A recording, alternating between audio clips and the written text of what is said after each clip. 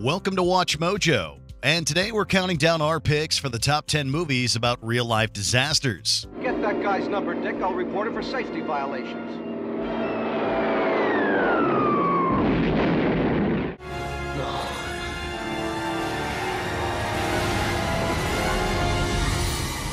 Hey, don't get sentimental on me. Makes me think I'm gonna die. Just hold that 4. For this list, we'll be looking at films depicting natural or man-made catastrophes that really happened. We'll be excluding documentaries, which deserve their own ranking. Since we'll be discussing the full plots of these movies, consider this your spoiler alert. Which of these survival narratives frightens or inspires you? Let us know in the comments below. Number 10. Everest. I gotta ask the question, you know I do. Why? Why? Because it's there! That's what. In 1996, 8 people perished after being trapped in a blizzard while they were on the world's tallest mountain. This 2015 depiction of those tragic events shows the titular peak in all its breathtaking beauty and horror. A few scenes were even shot on location. The film also vividly details the relatable motives and fatal missteps of the climbers who survived, as well as those who didn't.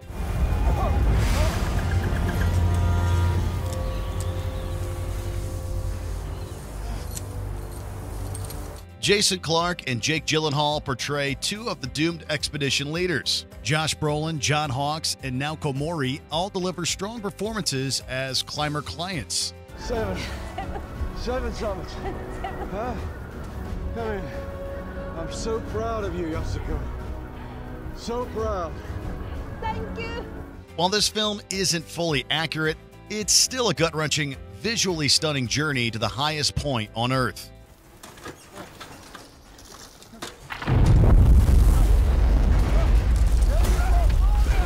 Number 9. K-19, The Widowmaker. This fictionalized account of a real-life nuclear accident on a submarine in 1961 flopped at the box office despite a big budget and stellar cast. Liam Neeson played Captain Polenin, who gets demoted in favor of Harrison Ford's Captain Vosterkov. Simulate flooding in the F-torpedo room and emergency service. A rapid ascent beneath the ice cap is not advisable, Captain. I did not ask for your advice. The leads lock horns on the maiden voyage of the Soviet Union's first sub, both powered by a nuclear reactor and armed with nuclear missiles. Their clash heats up when the sub's reactor springs a leak in its coolant system. How did this happen? I don't know, Captain. The core's heating up. The mission's over. I'll tell you when the mission is over. As the dueling captains and reactor team battle to save the vessel, crew, and their honor, a mutiny compounds their problems. Awkward accents and historical inaccuracies aside, this flick is worth watching solely for the way Ford and Neeson chew up the underwater scenery. I'll send you to the gulag, like your father. Well, it's a family tradition, isn't it? Number 8. Tora Tora Tora.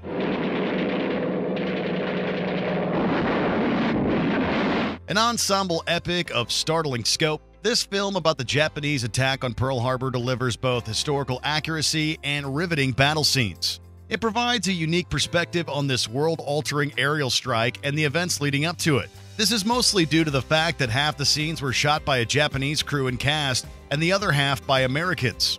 Radar men, sailors, fearless pilots, high-ranking officers, and diplomats in D.C. all get their moments on screen.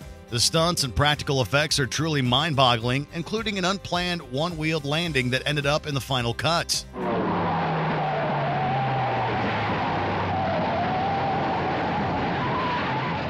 Entertaining and informative, this classic brings to life the tragic circumstances that pulled the U.S. into World War II.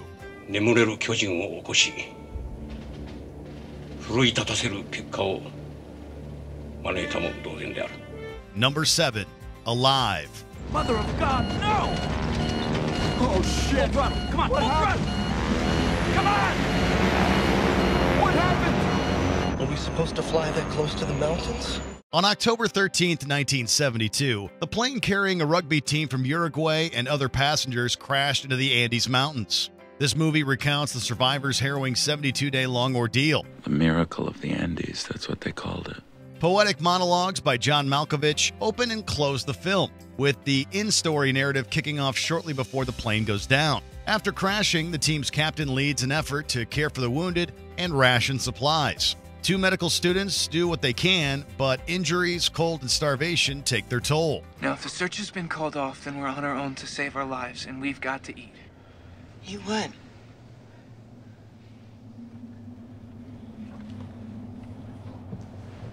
Once the group learns a rescue is unlikely, desperate food measures and a hard and fateful trek through the mountains become their only chance. Though this adaptation tactfully handles gruesome subject matter, this definitely isn't a flick for those with a sensitive stomach.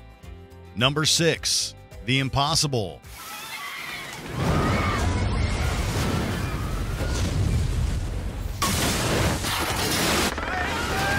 The 2004 Indian Ocean tsunami was one of the deadliest natural disasters in human history. This film mostly shows the destruction through the lens of a single family on a trip to Thailand. Events that the real Maria Belon, a Spanish doctor, endured are deftly adapted by director J. Bayona and screenwriter Sergio G. Sanchez. Naomi Watts was cast as Maria Bennett, Belon's English counterpart, while Ewan McGregor as her husband. Tom Holland makes his live-action feature film debut as their oldest son. What if that boy was Simon or Thomas? What if they needed help? You'd want someone to help them, wouldn't you? Simon and Thomas are dead! All three leads and the international supporting actors deliver riveting performances. While some criticize the focus on a Western family, the film's depiction of the heroics of the ordinary Thai people won over critics and filmgoers alike. Thank you so much. Number 5. Deepwater Horizon. On April 20th, 2010, the largest accidental oil spill in history began with a bang.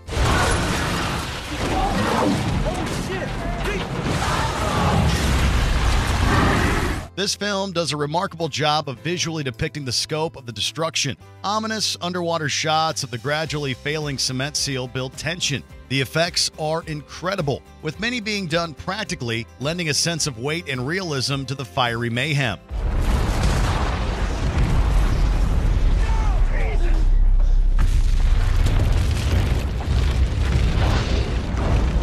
This narrative also shines a light on the enduring psychological trauma of the survivors and the damage done to the marine ecosystem. Seeing Mark Wahlberg's character stagger through the hospital hallway while his co-worker's family accost him lands like a gut punch near the film's end. You on the rig? Yes, sir. My son get off the rig with you? Rig? Did he get off the rig? Where is my son? Kurt Russell and John Malkovich turn in rousing performances as well in this fiery drama. You're a $180 billion company and you cheat. That's why we're a $186 billion company. We worry about those bills. I worry about my rig. My crew lives on it. You just rent it. Number 4. The Perfect Storm. A fishing boat called the Andrea Gale was caught in a hurricane and sunk in 1991, tragically taking all hands with her. The film based on these events opens with the boat returning after a bad catch. The boat's owner cajoles its captain, played by George Clooney, into going back out despite it being late in the season. Coach, you're trying to put a charge on my ass. You're on a cold streak. I'm trying to encourage you to catch fish. I'm going to bring you more fish than you ever dreamed of. Next time I fish out the Grand Banks, they're not going to be so grand anymore. Mary Elizabeth Mastrantonio appears as another fishing boat captain and Clooney's love interest. She tries to convince Clooney's character the weather is too dangerous to no avail. This could be a triple header. Linda, you're behind me, so's your weather. Yeah, but Billy, you gotta go through it to get back. Good point. Billy, you're not gonna like this, but I'm gonna say it anyway. You be careful. The ship's luck seems to change after a good catch, until it's caught in the hurricane. Clooney's Ahab-like scream as he charges full throttle into a towering rogue wave makes for one hell of a climax.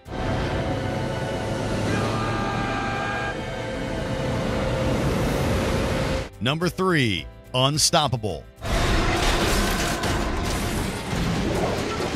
While the characters in this high-speed thriller may be fictional, the story was inspired by a real-life incident in 2001. Like in the film, that event saw a pair of railway employees heroically stop a runaway train loaded with the toxic chemical phenol. Frank, we're gonna rip right off! Got no choice!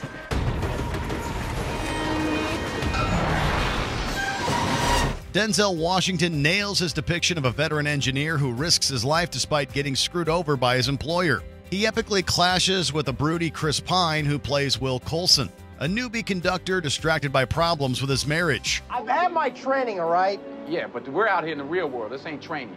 In training, they just give you an F. Out here, you get killed.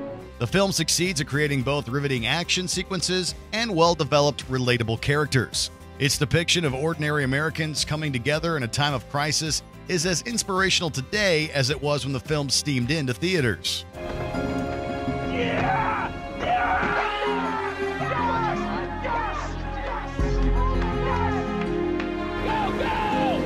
Go, Will! Number 2, Titanic.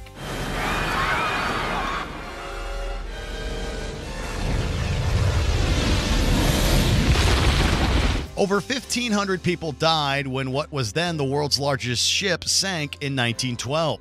This cataclysm serves as the backdrop for one of the highest-grossing films of all time. It opens in 1996 as an undersea explorer discovers a picture of a beautiful woman in the Titanic's wreckage.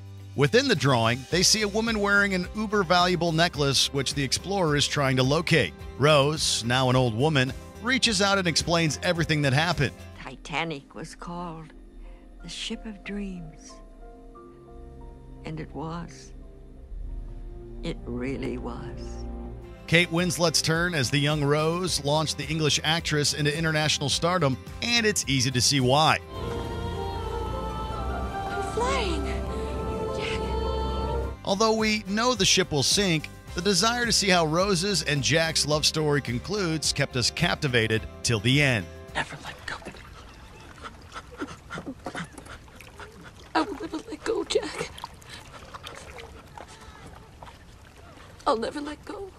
Before we continue, be sure to subscribe to our channel and ring the bell to get notified about our latest videos. You have the option to be notified for occasional videos or all of them. If you're on your phone, make sure you go into your settings and switch on notifications.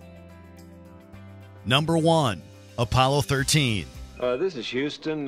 Say again, please. Houston, we have a problem. Houston's problem became Hollywood's solution in the cinematic love letter to the U.S. space program that's as uplifting today as it was when it was released in 1995. Like the astronauts themselves, the actors are the best of the best. Gentlemen, it's been a privilege flying with you. Tom Hanks, Bill Paxton, and Kevin Bacon perfectly portray a beleaguered flight crew. Ed Harris plays Gene Kranz, the mission's flight director, who leads efforts to assist the spacefarers. This could be the worst disaster NASA's ever experienced. With all due respect, sir, I believe this is going to be our finest hour. Together, these teams tackle every complex problem that comes their way. It leads to a thrilling scene where we hope they survive the bumpy ride back to Earth. Few films stick the landing quite like this space disaster film did. Apollo 13's warm critical reception was appropriate since failure for these astronauts was never an option. Hello, Houston. This is Odyssey. It's good to see you again.